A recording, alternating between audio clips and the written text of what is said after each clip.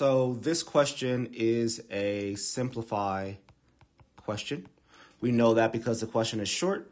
Simplified questions are typically between 1 and 3 lines long, and because simplified questions contain either an equation or an expression. In this case, we have an equation. So I'm going to rewrite this equation, x squared minus 8x plus 20 equals 0.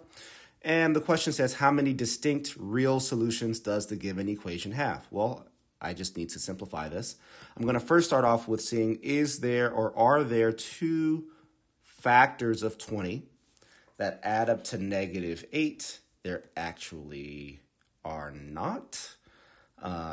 Let's see, 10 and 2 would be 12, negative 4, negative 5 would be negative 9. There are not. So I'm going to use a quadratic equation, which is x equals negative b plus or minus the square root of b squared minus 4ac all over 2a. Now, I realize there's a shortcut actually here because this square root, this step here, which is called the discriminant, is what determines how many solutions there are. So for me, given my equation here, I know that my A is 1, my B is negative 8, and my C value is 20, right? That just comes from the 1, the invisible 1 that's there, the negative 8 here, and the 20 is my C value. So my B squared minus 4AC would equal negative 8 squared, which is negative 8 squared like that, minus 4 times 1 times 20. Negative 8 squared is 64. Minus 4 times 1 is negative 4 times 20 is negative 80, so minus 80. And that's going to equal negative 16.